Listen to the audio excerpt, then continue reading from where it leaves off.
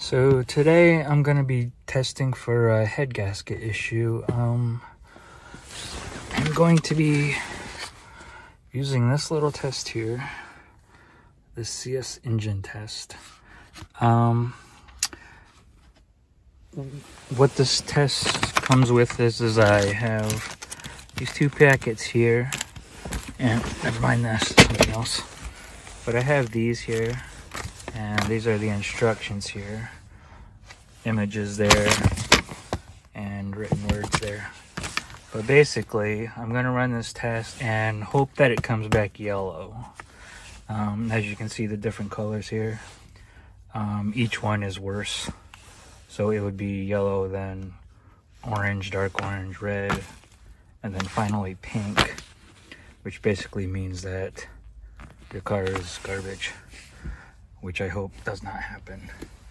Let me go out to the car here.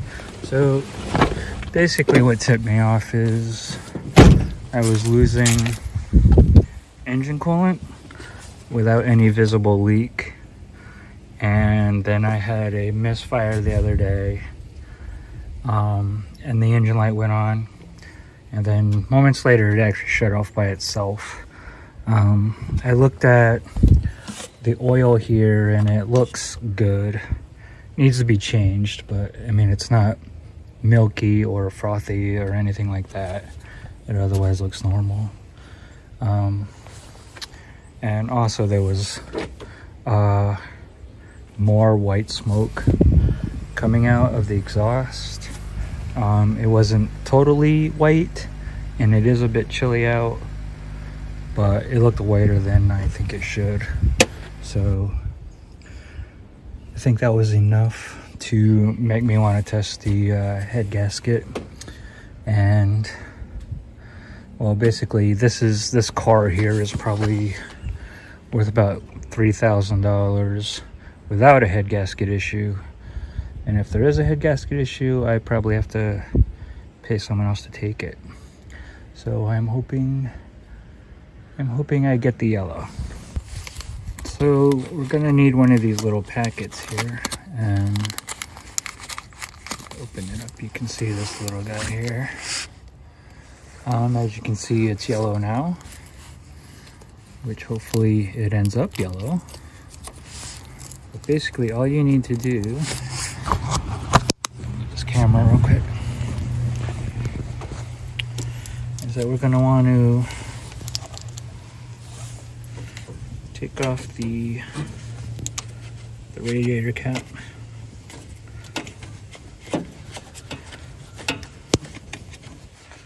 If I can. Oh, of course. And before I start it, I gotta stick this in here, like so, and then leave this little plastic strip hanging out. And then I can't do this with one hand, but as you can see, I'll stick that in there so that I can still pull that out when it's finished. And basically what I want to do is I want to run the car until it warms up, and then drive for about 10 minutes. Then I'm going to let it cool, and then I will take it out, and hopefully it's still yellow. And I'm gonna go do that right now. So here's my temperature gauge. And I just wanna make sure it gets to halfway before I pull it out. And hopefully it's still yellow.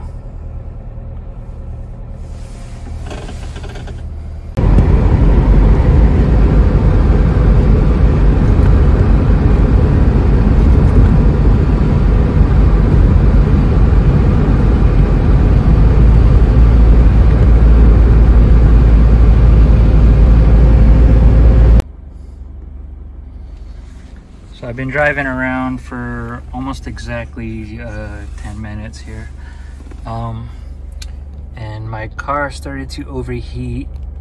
So I turned the heater up all the way and I managed to get it back to what I would consider normal. I did make sure I had coolant in there before I drove, and it still was heating up. So we're gonna see what that means in just a moment. Okay, so it's been about 20 minutes. I've been letting this cool. I got a little distracted. I don't think you need to wait that long. But let's get our big reveal here. Let's see what color this is. Trying not to rip it, so I'm doing it slowly. Get this off. Okay, there we go. And oh, that's quite orange. As you see it, that's not good news. It actually looks quite red, actually. There you have it. Da-da-da.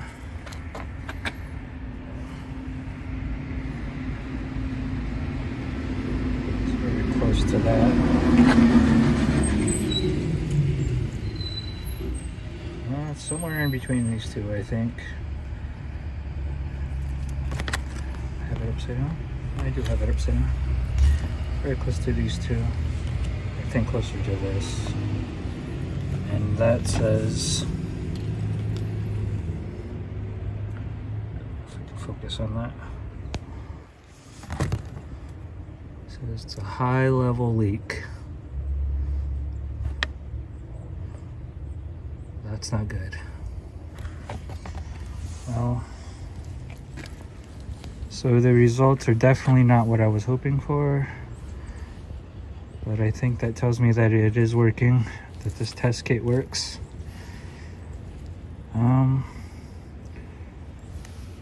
Please like and subscribe. It really helps me out a lot. I know a lot of these videos I do are rushed. I plan on working them out a little better in the future. Till then, looks like I'm in the market for a new car. Thank you for watching.